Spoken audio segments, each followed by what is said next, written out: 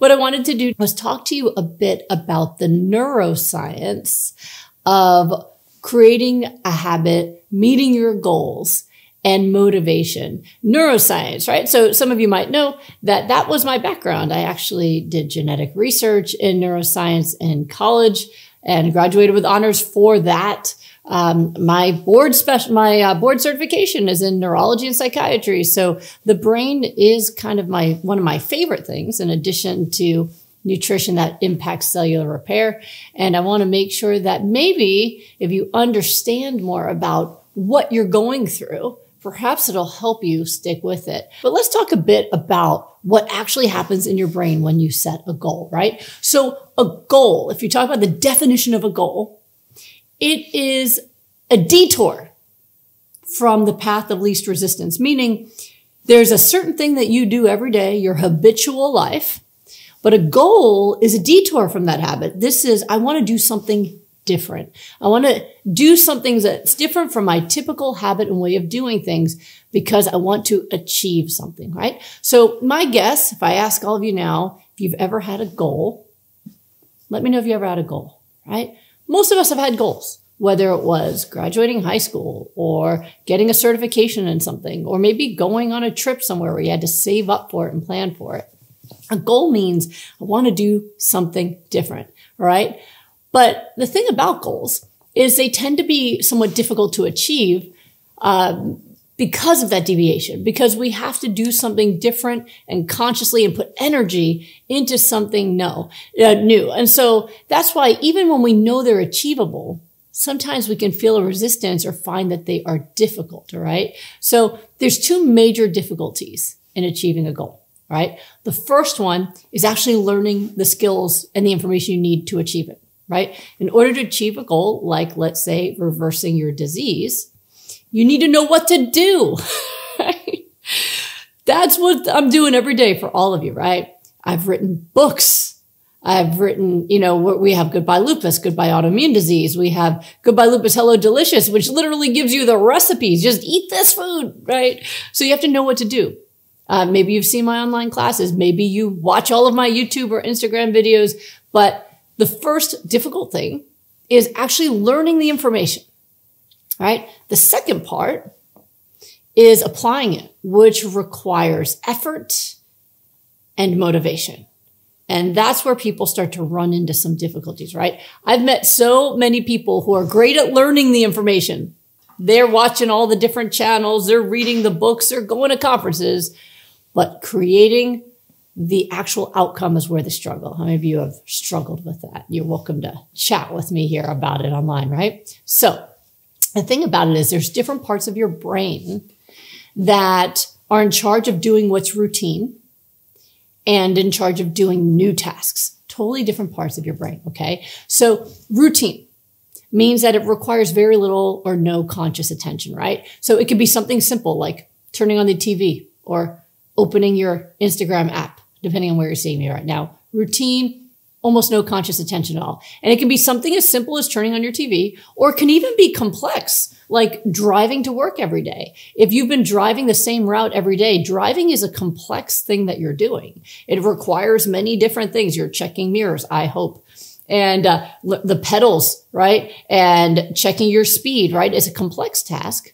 But once it becomes routine, requires very little information. So, or attention. So there's an older part of your brain that's in charge of routine. And these old structures are where we store our habits. And that way our attention can be open to the environment. This is an evolutionary advantage, right? You can pay attention to your environment because your brain has turned the things that you do on a regular basis into habits where you don't require any attention to them, right? So that's why something that you've been doing for a while suddenly doesn't take any attention. My son is about to learn to drive, and I was telling him just this. In the beginning, it's going to be anxiety provoking, and you're going to be just constantly trying to figure out like my speed, my mirrors, who's in front of me, who's behind me, right? It takes all this effort and attention. And eventually your body's going to just do it, and you're not going to feel that stressed about it anymore, right? So those are the old parts of your brain that handle that. Now, the parts of your brain that handle a new goal or task That requires something we call executive function. So executive function uses the parts of our brain that are required for new things. We need to focus on accomplishing something that is not a habit. Okay. And it requires our working and short-term memory and our attention. All right. You can't do a new thing without your attention being on it. Right. So the characteristic features of something that's using, this executive function, these novel tasks, all right, is that it requires effort and it requires conscious attention, right? So you have to put your whole attention on it. So for example, your conscious attention, what I mean by that is, if you are listening to me on YouTube right now, you might not be giving me your full conscious attention. Maybe you're chopping vegetables. Maybe you're writing down a list. You're doing other things. You're not giving me conscious attention, right? Conscious attention is required for other things though. So for example, if you're reading the label of ingredients, you can't read a label and do something else at the same time. You require conscious attention to be able to do it. So again, in order to have a goal, which is a novel new thing, you're going to change the course of your life. You've been on the same highway, doing the same stuff, eating the same way, doing the same things every day. And now, boom, you have a goal to be better, to do something else. You need to use executive function, which requires working memory. All right. That's one of the short-term types of memory. And conscious attention. All right. Now, the issue is when you have to put your conscious attention on something for a long time, it can create mental fatigue. How many of you can relate to this? That you can sit at home relaxing on a Sunday and your energy is fabulous. But when you have to sit at your desk at work all day or at school all day, focusing on something with your full attention, you kind of feel exhausted by the end of the day. That is the mental fatigue of using conscious attention for a continuous period of time. So I'm hoping this is starting to click for some of you. When you're trying to create a new habit, you want to start eating better. Let's say you want to start hypernourishing because you're listening to me right now. I hope that that's part of your goals. You want to start hypernourishing, right? And you're going to start aiming for, I'm going to eat a pound a day or more of raw cruciferous vegetables. I'm going to get a handful a day or more of flax or chia seeds, all right? Or a few tablespoons a day of flax oil. I'm going to start hitting 96 ounces a day or more of water, all right? Again, if you don't have kidney failure or any kind of restrictions on your diet, okay? So let's say you decide you're going to do that. In the beginning, it's going to take a lot of conscious attention. You got to track when you shop to make sure you don't run out of ingredients. You've got to remember to drink your water. If you're used to barely drinking any water at all, the water you drink is what you swallow when you're gargling or something, when you brush your teeth, and suddenly you want to drink a gallon or more of water a day, that's going to take conscious attention. You have to plan it out. You have to remember. And in the beginning, you mess up, you fail because what happened? You took your conscious attention off of it, right? It's not a habit yet. And if it's not a habit, then you're going to slip into your habitual way. And maybe your habitual way is not to drink water. Maybe your habitual way is to not eat during the day or to snack on candy that's on your neighbor's desk or something, right? So in the beginning, that's part of why it's so hard, is because your habitual mind wants to take over because it is a tiring thing to put your conscious attention on something all the time, right? But the good news is if you continuously put your conscious attention on something until it becomes a habit, and psychological research has shown that it takes on average about 28 days to make a new habit, suddenly you don't need conscious attention to do it anymore. Phew! Can you put a month of effort into this and turn this into a habit? Yes, you can. But in the beginning, it's going to require conscious attention to this new thing. And sometimes it will feel tiring. Like, I don't feel like drinking any more water. I don't want another bite of that broccoli, right? Sometimes your old mind is going to resist it and go, let's just do our usual routine.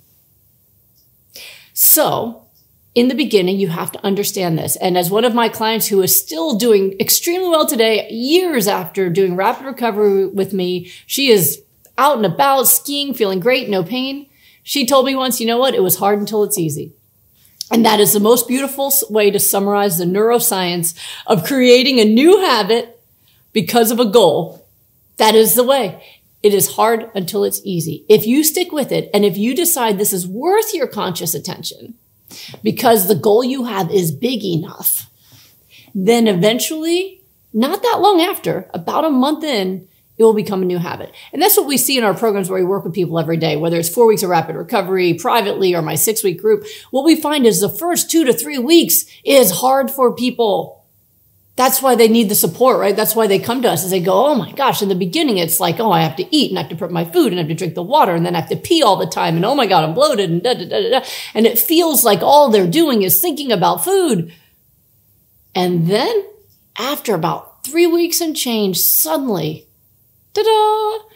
They will start telling me, you know what? I woke up today and I just craved a smoothie. Why? Because it's being integrated into the older part of the brain that is associated with habit.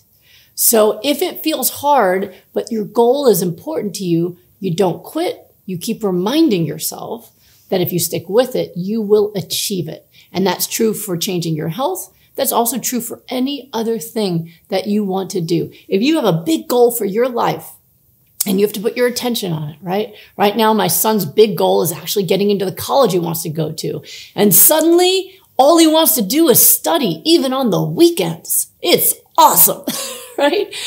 But before, he didn't feel like doing that. But suddenly, once he had his sights on, I know what I want to be, and I know where I want to go, suddenly, he's willing to do that work and pay that attention every day because the goal is so big and important to him. And now it's become a habit. It's a habit now. He gets home and he just sits down and the books are open and he's cheerful, just doing the homework, right? It's become a new habit. And so anything that's important to you enough, so important you've made it a goal, you've got to be willing to go through this part, okay? Now, the second part I mentioned, right, is motivation. So motivation is really, it's a deviation from seeking what you want most versus what you like in the moment, right? So, in the moment, you might like having a cupcake. You might like just laying around, sleeping in, being on your couch, right? That might be what you feel like doing. But motivation means you are seeking something you want more and you're willing to not do what you like in the moment in order to get what you want. I'll give you an example I did today. My alarm went off this morning so I could get up and go work out before work. In that moment, what I wanted to do, what I liked to do was going to be to go back to sleep. That is what I like. I love sleeping in the morning, right? But what I want to be healthy. I want to live a long life. I want to be able to have the energy and be the role model that you need. I want to be able to be there for my son through his whole life, to help with it, with my grandkids and my great grandkids. I want to grow old with the man that I love. And when I keep teaching and helping people out there have the lives they want. So what I want defeats what I feel like in the moment because I'm so clear. My whole book, Goodbye Autoimmune Disease, is all about this mental part, right? How do you get the motivation to do what you want instead of what you like until you achieve it, right? And this is essential because as I just taught you, the brain resists the new habit, right? It takes so much mental fortitude and focus and it wears you out at first until it becomes a habit. How do you push through that? Motivation's how you push through that. Now we have a built-in mechanism in our brain, more neuroscience for you, that reinforces doing what we want. It's called dopamine, all right? These dopaminergic pathways it's a reward system, we call it, plays a critical role in helping people do the things that they need to do. The problem is we've hijacked that system, right? So for example, when I exercise, I get a big hit of endorphins and dopamine because I work hard. However, we don't need to exercise to get those endorphins and dopamine, do we? We can eat sugar. We can eat greasy, oily foods, and we get the reward without the work. And this is why the standard Western diet is so addictive, because you can reward yourself all day long while doing nothing. So this is essential to understand because people often feel like if they can't do this or they struggle to do this, they are weak. And I hope what I'm teaching you right now is you are not weak, you are human. And our brains fight this and our lifestyles make it hard for us to actually form the new habits we need because we can bypass doing the work to get the dopamine by just eating things that give us dopamine, right? And so what happens is our brain really just wants the reward. And if we can get it in an easier way, we will do it, right? So they have found, I'll give you an example here, what's better reward than using food-like drugs like sugar? Cocaine. Cocaine will give you even more dopamine than sugar. So what happens to people who are addicted to cocaine? They stop eating. You ever see, I used to work in addiction medicine. They become emaciated because they stop craving food because they're getting the reward they want in excess from the drug. What happens when you take the drug away, when they go into rehab? They start overeating, seeking the dopamine, and often become obese. They start smoking to get the reward on their dopamine receptor from something else, right? The brain is seeking reward. When I can get folks who are coming out of addiction to food or drugs to exercise instead, they suddenly become addicted to exercise, and hallelujah, isn't that the addiction we all want, right? So it's really important to understand how important it is to replace that reward if you want to stick with this long enough to turn that new goal into the habit. So what I'm teaching you right now is literally the science behind why my rapid recovery programs work. They work because, number one, I make sure people eat the foods in the right way, in the right amounts for their disease and their disease reversal, right? That's number one. Number two is I teach them how to replace the rewards. The first week, right now, we have a group that just started, and they are in this first week right now. And the biggest focus we have is learning the right self-care techniques to replace the reward. Because if you can get the reward going from an activity, you won't crave it from the food. All right. So if you're doing this on your own, that's what you need to do. If you find that this just keeps feeling hard and you never get to the point of habit, first of all, now you understand why. Okay. You're going to have to accept that it will be mentally a bit difficult until it becomes easy, right? And it can be as simple as a month before that happens. Don't quit. But you also must understand that if you can replace the reward, if you can get that dopamine through fun, social activities, and exercise, if you're not so inflamed and in pain that you can't do it, right? One of those things, if you can consistently get that dopamine pathway working from activities, your food can just be the food you need to heal, and the cravings will be dramatically better, okay? So hopefully now, you're all ready now to take your final exam in neuroscience and understanding how the brain actually creates new habits, why it's so damn hard, and how to actually replace the rewards to make it easier and even fun for yourself.